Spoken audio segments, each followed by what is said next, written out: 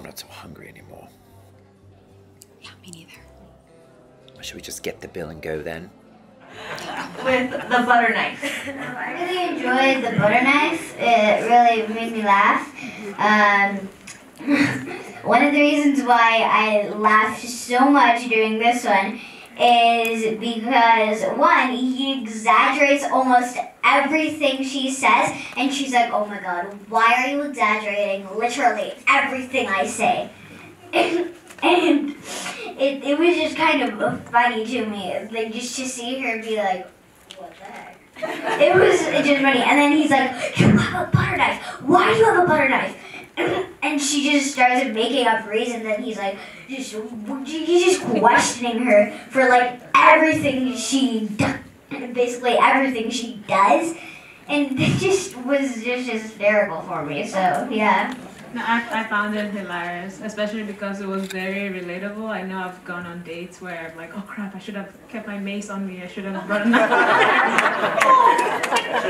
Because you never know, man. You never know if the guy sitting opposite you is a psychopath. So I could definitely relate, and it gave me an idea. Maybe next time, yeah, reach for the butter knife. Why not? I just like the variety of it. I don't know. For me, when I watch comedy, I like seeing different approaches to the comedy, with the timing, the speed, and then obviously then like the dialogue. So that's something I appreciate. But this particular one was exceptional because of the acting was so good. It could have been a lot worse if it would have been bad acting. And so that's so good acting. Yeah, good acting helps for sure. I liked the concept of the film, but the one thing that bugs me about film is continuity when it's not there. And I'm sorry, but they were supposed to be some customers on the table because they showed a shot of them at one point, and then they were no longer there and the plates were there on the table.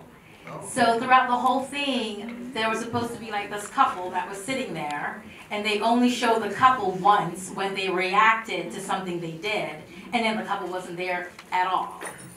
So that kind of took me out of the reality of what was going on there, because yeah, that was just, it just took me out of it, so I couldn't like really believe what was going on there, because that just took me out of it. What I really appreciated about how the film switched at the end is how it illustrated, or how it illustrates, that the differences and the conflicts between two people don't necessarily have to separate them.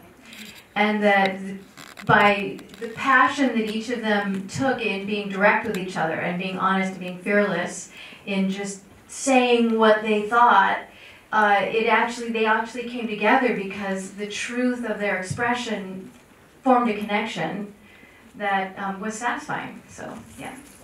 I would say opposites attract, right?